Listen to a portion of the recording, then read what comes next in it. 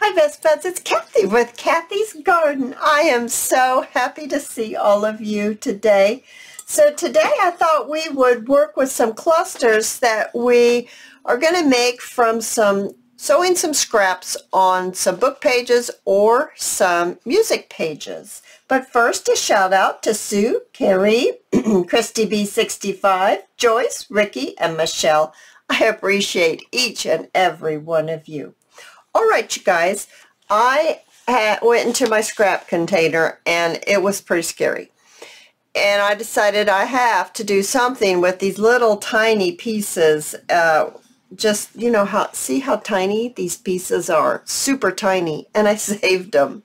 So I thought, you know what, I have this huge book of music papers, and I think I will sew it on there. So I chose to do the zigzag because on this first paper that I showed you, it's a straight stitch on this first one, and I just didn't think it was that interesting.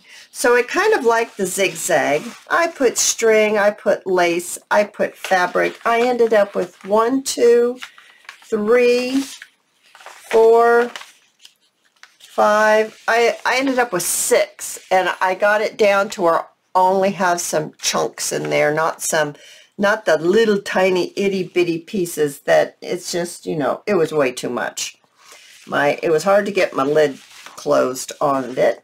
So let's go ahead and make some little clusters with this.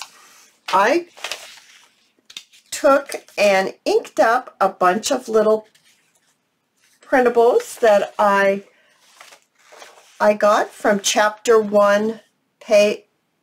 Chapter 1 pages, is that what their name is? I know, all of a sudden I forget. Chapter 1 papers. And then the butterflies, some are from Chapter 1, but some are from my porch prints. And there's some little stamps here, and they're also adorable. And I went ahead and I inked them, and I used that Victorian velvet. So I thought that maybe, I'm going to see which way is which way. This way, you know, have this thing about front and upside down. I don't know why. It doesn't bother me when somebody else does upside down, but oh, I can't do upside down if I have a choice. I have a hard time making it go sideways too, but obviously I've gotten over not using too much color, because here lately I've been using some color and I've been loving it, just loving it. I'm just taking off those little pieces of string, and I think what I'd like to do is I'd like to tear it, and I guess I'll be using my little tear ruler. I'm going to push that aside, and I think that's what I want. I sewed, leaving quite a bit of space between, because I thought that I might like to have the paper showing. You could make belly bands from these things. You could make snippets or clusters, or even a journaling page. You could put it on the edge and decorate an edge of a journal page. That would be really cute. You could do all kinds of things with this. I will say this though, if you choose to do this, they're such little pieces that when you put your foot down on your machine and you put your needle in, I fed everything with my bone folder. Don't go like this, because these are such little pieces. You might really, you know, sew your fingernail, and ooh, we don't want to do that. So I truly suggest to use something like this to feed it in and keep your fingers away from it. Okay, so I'm going to snip this because that's pretty long right there. I didn't want that. And let's see here. I've just got to think for a minute.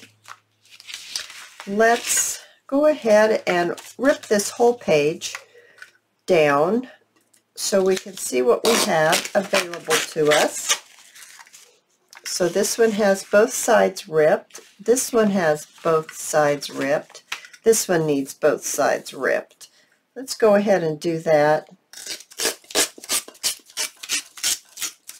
I'm sure this is nothing new, and others have done it before me. I'm just saying that I couldn't stand my stash anymore of little pieces of things, and so I decided to do this with it. And I'm really happy with it. I'm happy how it's turning out. So I thought I would get on and show you what I did with my pieces, and then see if we can make a little something with them. Okay, I've got that. Now we've got that all ripped down. Now we're going to just trim this right here. It's a very rainy day today. We're supposed to have bad weather come in tonight. We shall see. We all just try to stay safe. I'm going to bring this back in, and let's decide. Okay, so if we're going to, I'm going to rip the page down to where it's sewn on both sides, and then I'm going to cut it. That's the only way I know how to do that, to get it to cut the material, the fabric, and the lace, and all that good stuff. So there's what I ended up with. Oh, that's going to be absolutely adorable. So let's go ahead and start maybe decorating up a few things. See what we want to put on here. I have all kinds of little things to put on.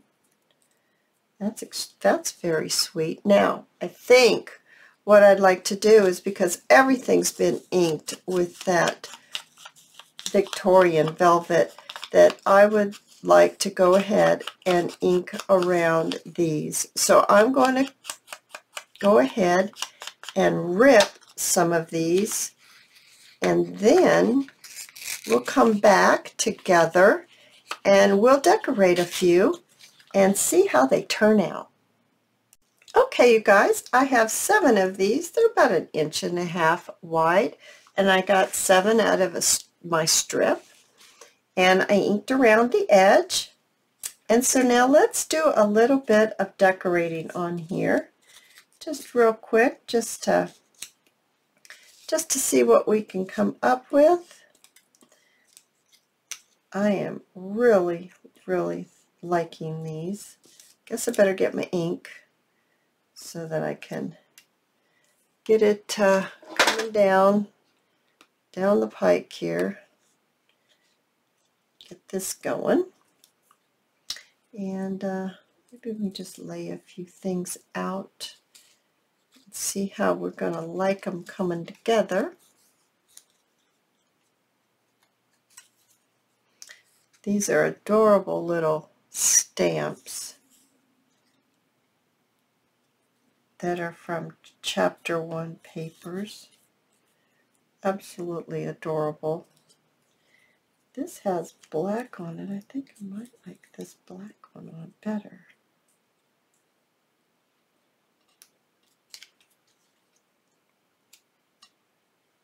I'm just laying them around and around here and there, just waiting for this glue to come on down. Woo, that came on down all right.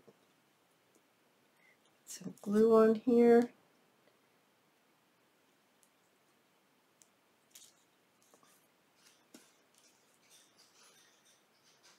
I'll put that underneath there, like that. Oh, I like that. I think that one's pretty. Very pretty. So what takes the longest is really sewing the pieces that you have and going through your stash and sorting it. But it's a great scrap buster experience. And you'll get your scraps all taken care of. At least you'll put a big dent in them. Because I had a lot, and I was really very happy that I got it cleaned up and in control now.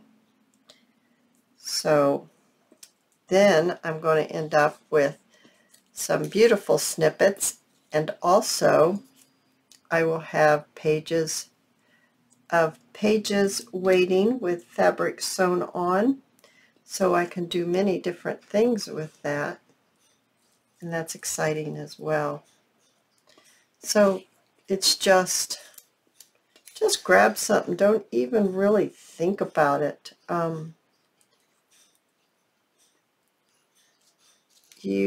I know a lot of people say you have to have a focal point. Well, these are so tiny that I love that one. Oh, I absolutely love that one. I think with the little butterflies and the numbers and all these things going on, and it's so small that you will be fine not having to worry about, oh, is this a focal point? Can I use this? I don't know. Is that going to work? Don't even worry about it. Just put it on and have some fun. You can get real stuck worrying about if it's, correct. Don't worry about being correct. Just put it on there and it will be beautiful. Beautiful, beautiful.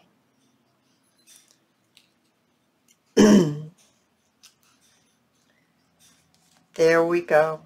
Now, I sure appreciate your time, and I hope you will join me again in my next video. Have a great day, guys. Bye now.